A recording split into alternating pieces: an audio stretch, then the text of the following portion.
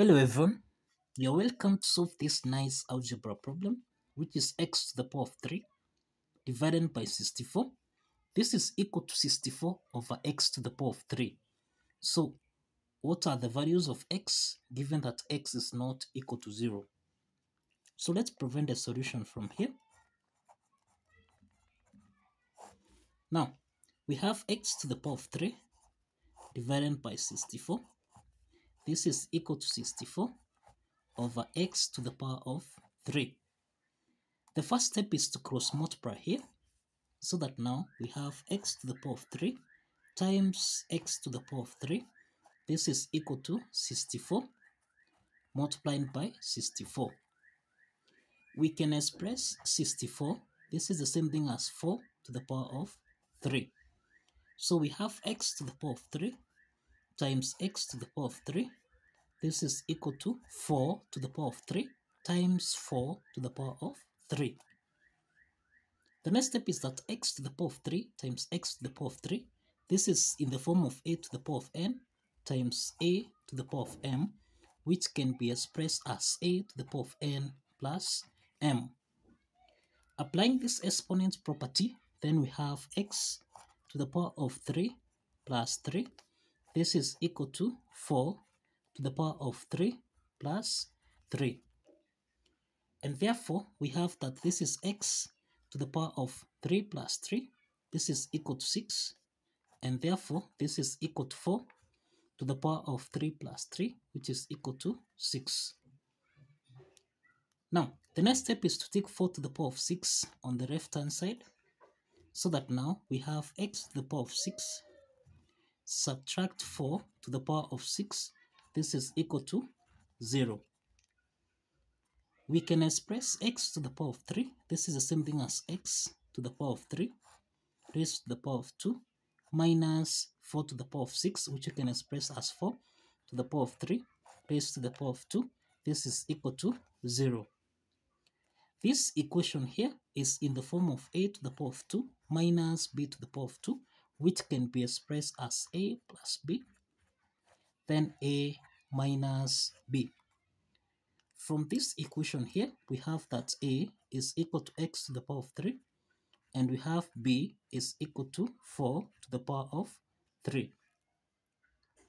Now this implies that a plus b, in this case, this is x to the power of 3 plus 4 to the power of 3.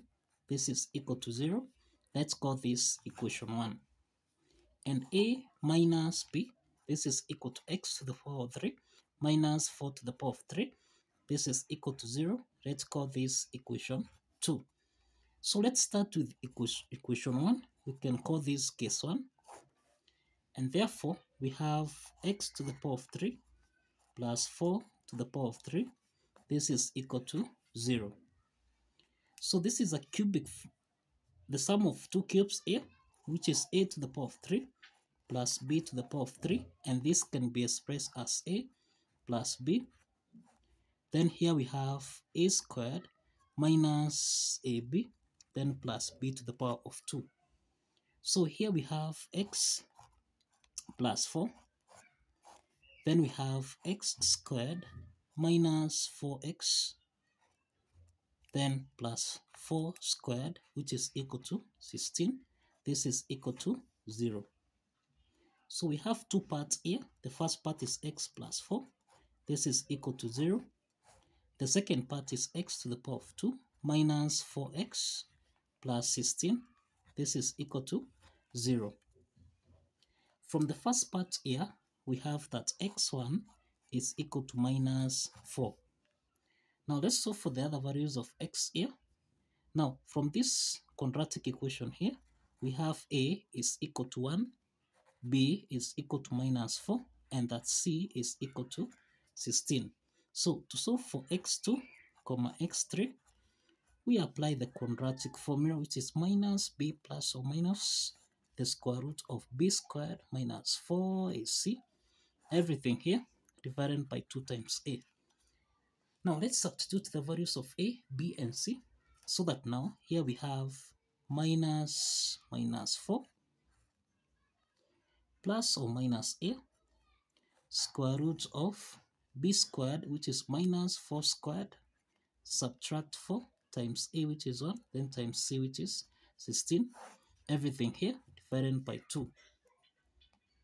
Now here we have 4 plus or minus the square root of minus 4 squared, this is 16, minus 16 times 4, this is equal to 64. Everything here divided by 2. Now here we have 4 plus or minus the square root of 16 minus 64, this is minus 48. Everything here divided by 2. So this is the same thing as 4 plus or minus. We can express the square root of minus 48. This is the same thing as 16 multiplying by 3, multiplying by minus 1. Everything here divided by 2. So therefore here we have 4 plus or minus the square root of 16. This is 4. Square root of minus 1. This is I. Then square root of 3. Everything here divided by 2. In the numerator here, 2 is common. We can factor out 2 so that now into the parentheses we have 2 plus or minus 2i square root of 3. Cross the parentheses, everything here divided by 2. So let's simplify 2 and 2 here so that now here we have 2 plus or minus 2i square root of 3. So here this implies that x2 is equal to 2 plus 2i square root of 3 and x3 is equal to 2 minus 2i square root of 3. Now these are two complex solutions. These are two complex solutions under case 1. So let's proceed to case 2. Let's proceed to case 2. In case 2, we have x to the power of 3, subtract 4 to the power of 3. This is equal to 0. Now this is the difference of two cubes expressed as a to the power of 3 minus b to the power of 3, which can be expressed as a minus b. Then we have a squared plus ab plus b to the power of 2. Applying this identity, then here we have x minus 4. Then here we have x squared plus 4x, then plus 4 squared, which is 16. This is equal to 0. Now, here we have two parts. The first part is x minus 4. This is equal to 0. The second part here is x to the power of 2 plus 4x plus 16. This is equal to 0. From the first part here, we have that x4 is equal to 4. x4 is equal to 4. Now, the second part here is a quadratic equation with a equal to 1, b equal to 4, and that c is equal to 16. Now let's solve for x5, x6 by applying the quadratic formula, that's minus b plus or minus the square root of b squared minus 4 is c. Everything here divided by 2 times a. Now let's substitute the values of a, b, and c. Here we have minus 4 plus or minus the square root of. Now here we have 4 squared minus 4 times a, which is 1, times c, which is 16. Everything here divided by 2 times 1. So here we have minus 4 plus or minus. We have the square root of 4 squared. This is equal to 16. Minus 16 times 4. This is equal to 64. Everything here divided by 2. So therefore, here we have minus 4 plus or minus the square root of 16 minus 64. This is minus 48. Everything here divided by 2. Now, here we have minus 4 plus or minus the square root of minus 48, which you can express as 16 times 3 times minus 1, everything here divided by 2. And this implies that here we have minus 4 plus or minus the square root of 16 here. This is 4. Square root of minus 1. This is the same thing as I. Then square root of 3. Everything here divided by 2. In the numerator part here, we have that 2 is common, so we can factor out 2 so that we have 2 into the parentheses. This is minus 2 plus or minus 2i square root of 3. Everything here divided by 2.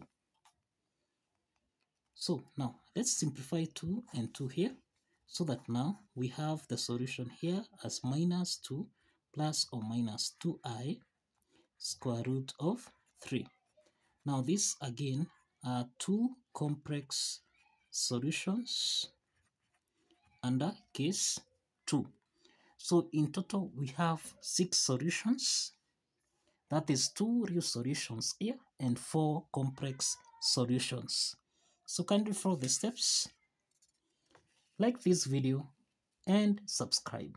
Kindly like this video and subscribe. See you in the next video.